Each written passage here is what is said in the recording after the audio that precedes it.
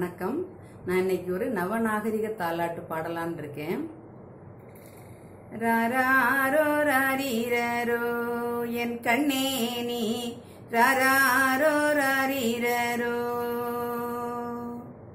சோலைக்கு பிறந்தவளே சுத்தமுள்ள தாமரையே, வேலைக்கு போகின்றேன் வெண்ணிலவே கண்ணுறங்கு, அலுவலகம் விட்டு உந்தன் அம்மா வரும் வரைக்கும் யூடியூபில் தாலாட்டு கேட்டபடி கண்ணுறங்கு. ஒரு மணிக்கு ஒரு பாடல் ஒலிபரப்பும் வானொலியில், விளம்பரங்கள் மத்தியிலே விழி மூடி நீ தூங்கு.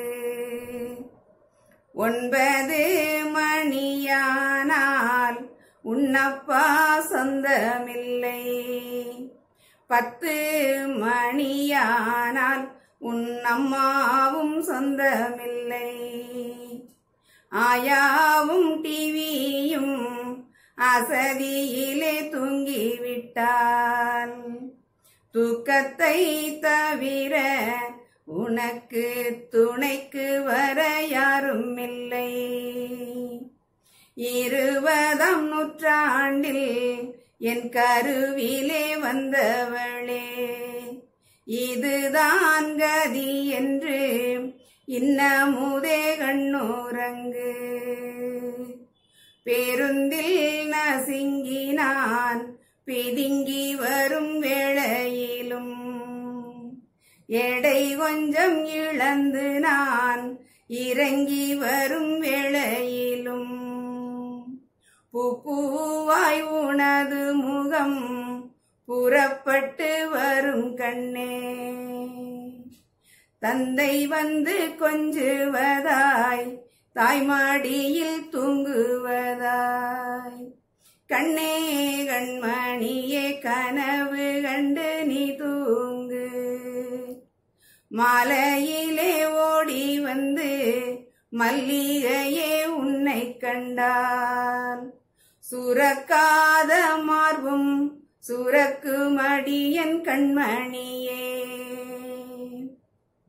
தாயென்று சொல்வதற்கும் தாவியணைப்பதற்கும் ஞாயிற்று கிழமை வரும் நன்மணியே கண்ணுறங்கு. இப்ப இந்த தாலாட்டை பொறுத்த வரைக்கும் ஒரு இளம் தாயுடைய இயக்கம் நமக்கு நல்லாவே புரியுது.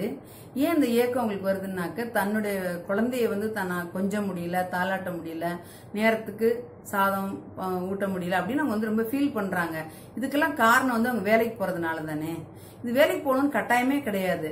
இப்போ ஆணுக்கு நிகராக பெண்கள் வேலைக்கு போறாங்க. நான் என்ன சொல்றேன்னா, படிச்ச படிப்புக்காக வேலைக்கு போகணும்னு கட்டாயம் கிடையாது.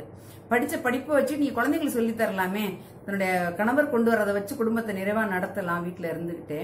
இப்போ நிறைய நம்ம நகரத்தார் பசங்கள் எல்லாருமே வந்து ஐடில வேலை பாக்குறாங்க. இப்போ கொரோனாவுக்கு அப்புறம் நீங்க வீட்டுல இருந்தே வேலை பாருங்கன்னு எல்லா கம்பெனிலையும் சொல்லிட்டான்.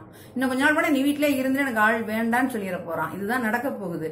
அதனால இனிமேலாவது பிள்ளைகளை, ஆண் பிள்ளைகளை பெற்ற அம்மாக்கள் எல்லாம் பிள்ளைகளை வந்து படிச்சுட்டு தொழில் செய்ய சொல்லுங்க. பெண் பிள்ளைகளை பெற்ற அம்மாக்கள் எல்லாம் தொழில் செய்யற பையனுக்கு தன்னோட பொண்ணை கொடுங்க. இந்த மாதிரி இருந்ததுன்னா அந்த காலம் போலயே நம்மளுடைய நகரத்தார் சமூகம் நல்ல ஒரு உயர்வான நிலைக்கு வரும்ங்கிறது என்னுடைய தாழ்மையான கருத்து. நன்றி, வணக்கம்.